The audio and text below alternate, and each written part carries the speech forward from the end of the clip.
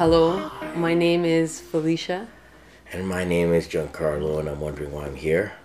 This is our review of Archie. Archer. Archie's the redheaded guy with freaking Veronica, who's the brunette. Betty. And Betty, who's the blonde. Is it? No, I got it all screwed up. Betty's red. No, Archie's red. There is no red. Red is Archie. The Danger Zone board game. Highway to the It looks- danger zone. Remember that? No. When was that? In 1980? It was a song? It was popular in 1980. Ah, so this is about Top Gun. By Kelly. No, it's not. No. What? Why? Why? Why would you say Why that am I out here loud? with her? Okay, so again, we're gonna take a vote, and you're gonna choose, the audience, who you prefer, myself or this. In Archer, the board game, you play as one of the characters from the show trying to get the upper hand on your fellow ISIS members. In the box you'll get a playing board to keep track of your victory points, 8 character cards for each of the characters in the game, a deck of cards for each of those characters, 6 location tiles from the ISIS building, a challenge deck with challenges you must try to complete, a deck of event cards with special abilities, a mission leader token and an initiative token, 3 blue dice, and a set of tokens for each of the characters. The first player to get to 20 victory points wins. Here's how to set up. Depending on the number of players, you'll shuffle the location tiles and flip over the number of tiles indicated in the rulebook. Shuffle the challenge deck and place within reach of all players. The rest of the tiles are removed from the game. If Mallory's office is in play, shuffle the event deck and place it next to the tile. Now each player chooses a character card and receives the card deck and tokens of that character. The tokens with the names of locations that are not in play are returned to the box. Each player shuffles their deck. Note that in this game, you do not have any actual hand of cards. You'll draw cards and play cards, but never keep cards in your hand. You're now ready to insult your teammates and complete ego-boosting missions. A round has 3 phases. The first phase, player will secretly choose a location they want to go by placing a character token with that location in front of them.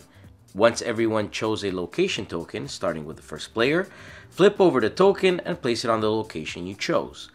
If you're the first player at that location, you also do the special ability at that location. The second phase is the mission phase. Here you check to see who has the mission leader token. If no one has it, the player with the least points gets it. That player flips it over and checks to see how many mission cards to flip according to the number of players.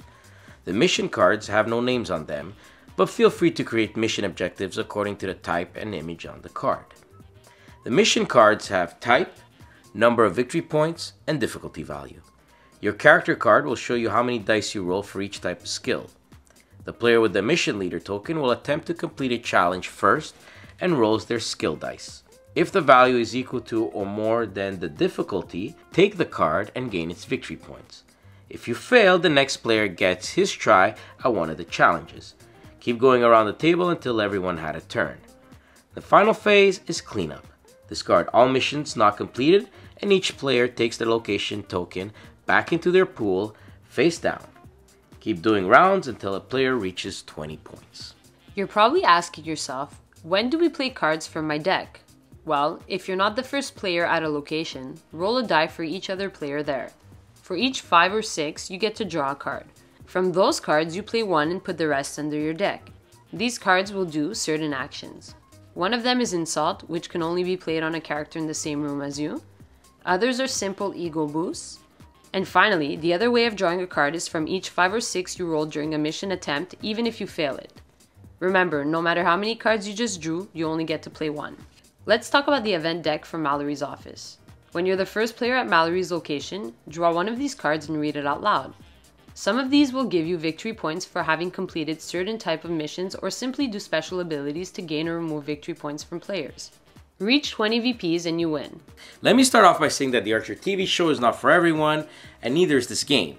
We've played it with 2 different groups, and each group had mixed feelings about it. This game is best played with people who actually know the show. A lot of the jokes and insults will only be funny to people who have seen the show. It's a very luck-based game, being a dice game, and you really don't have much control on the outcome of the game. You can be way behind one round and then suddenly you win the game. Archer is a beer and pretzel game to be played for a few laughs and reminisce on some characters and episodes that true fans enjoyed. The screenshots taken are awesome and a lot of the effort went into getting the right frame. The production quality is really good, and having a few locations randomly placed during setup adds a little replay value. We just wish the mission had some titles to them and had an actual feeling of going through the mission instead of just rolling dice. The Fortune and Glory game has a good example of what I mean. There is some player interaction, but playing more than 5 players creates a lot of downtime while waiting for your turn. If you're a group that likes casual gamings and enjoy the show, you should check this game out. We had a few laughs and some good moments. Just don't expect to feel awesome when you win the game. The dice did all the work. We're giving Archer 6.5, just a tip of 7 out of 10. Or this. Or him. Or John Carl. This. JC in the house. Felicia in the house. Archer in the house. At least you didn't call him Archie this time. I'ma fuck you up. Pew, pew, pew. I am the male hormone that stimulates the development of male genital organs.